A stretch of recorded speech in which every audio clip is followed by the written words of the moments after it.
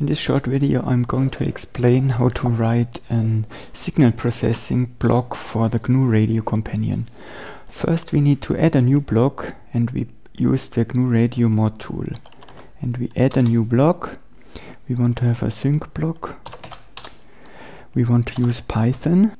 Okay, we're going to call it multiply tutorial _ff, and now the code was created. In the folder we have the Python folder here, and we have here our multiply tutorial.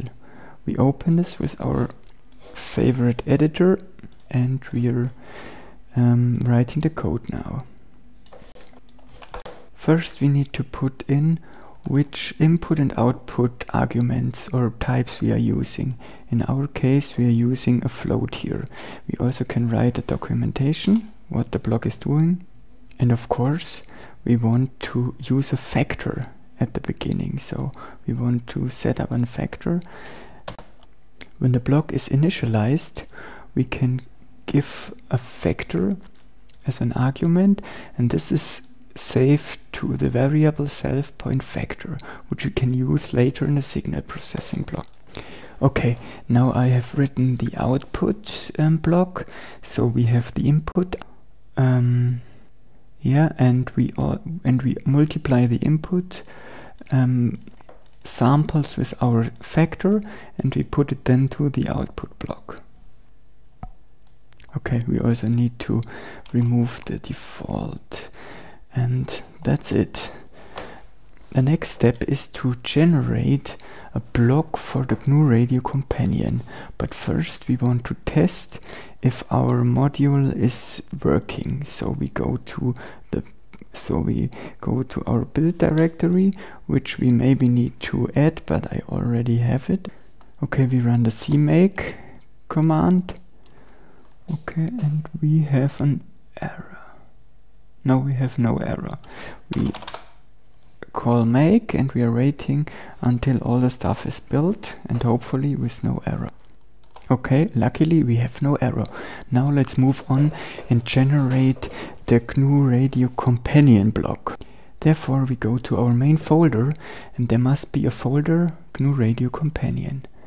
Now let's have a look.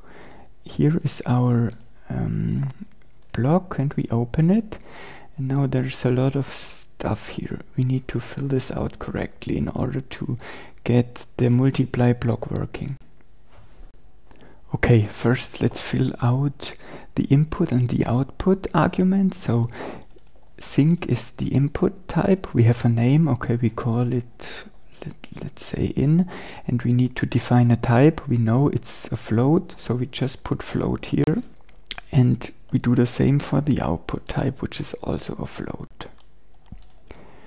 In the next step we need to set up our parameter. So of course we want to multiply, so we call it multiply factor.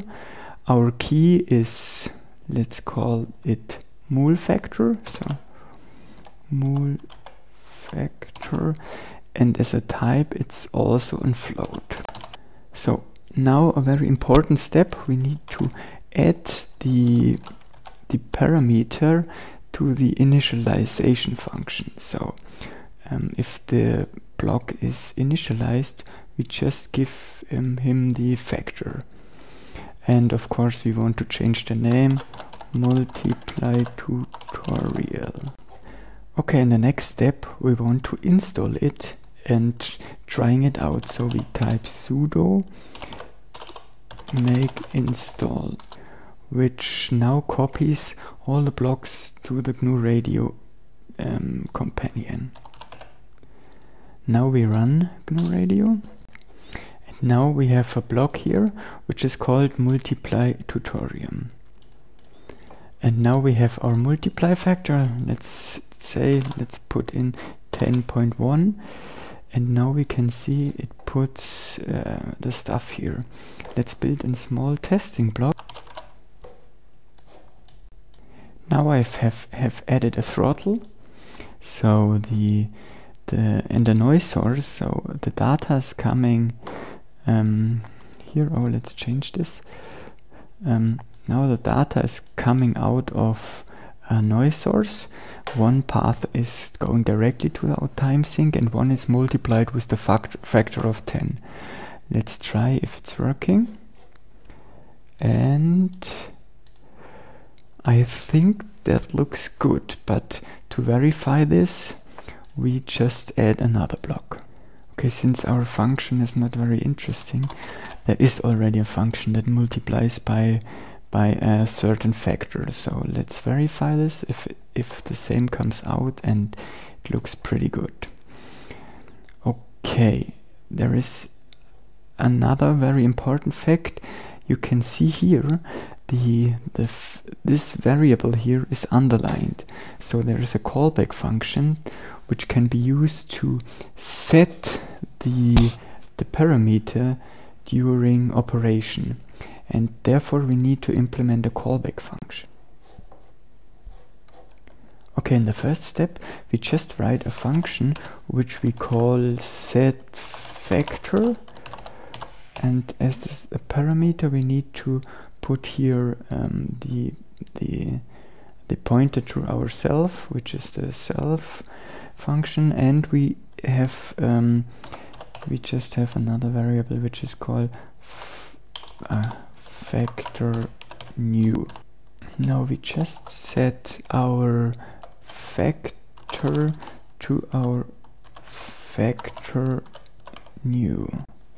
In our next step we need to go to our block again, and we need to define a callback function. So we just write callback here, and now we need to insert the name of the function. So in our case it's called setFactor, and our parameter is like on the line above, it's just multiplication factor.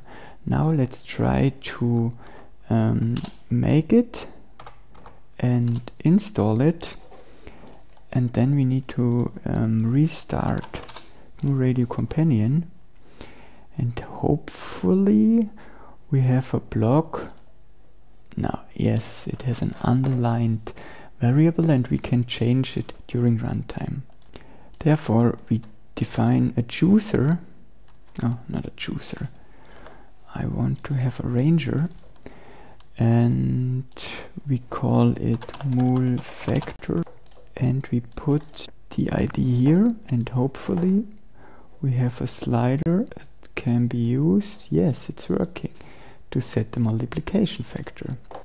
Okay, thanks for watching, and I hope you have learned something.